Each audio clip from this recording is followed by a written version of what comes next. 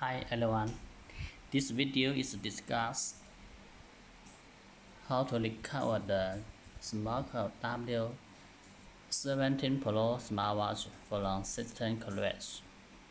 If you use the Mactive Pro to update your w17 Pro smartwatch, but unfortunately, the smartwatch crashes when the firmware updating, this video will guide you to recover it perfectly. This smartwatch is bad screen and can't display anything. How to fix it? At first, we need to download the tool from smartwatch.com. The link to download is in the video description. Please download the package and unzip it to your Android smartphone. After unzip the tools, please install the HXZ-BOOT APK into your Android phone at first. Here we are installing the application into the Android phone.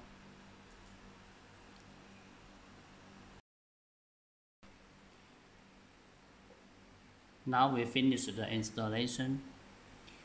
Then we launch this application on the Android phone.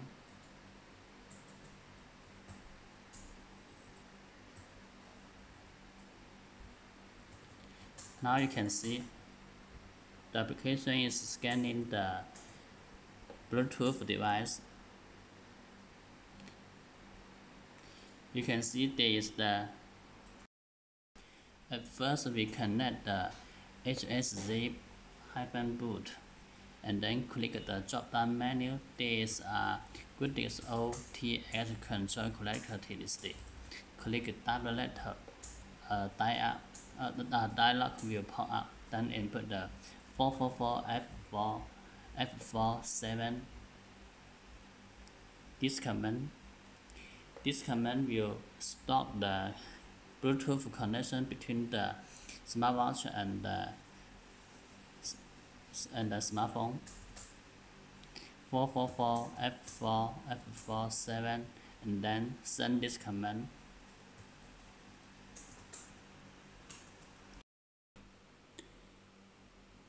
After that, you will start to scan the device again. Click the scan button on the right top screen. Then the scan start. Click the connect button again on the HXZ-BOOT. We will connect the watch. After that, we will click the application tag on the screen. And then we'll choose the DFU function. Drop the button of the screen, click the connect button. Then we will connect the device again. Then you can click the get button to load the data in your watch. And after that, you need to click the select button to load your bin file in the download package. The package download from smartwatch.com. Take the restart after completion. Then we will wait for the firmware to download.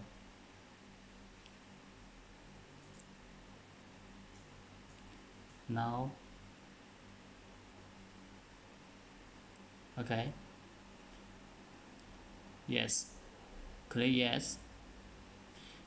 And now the firmware download is beginning. And then we need to wait for this download finish. It takes about 10 minutes to finish this procedure.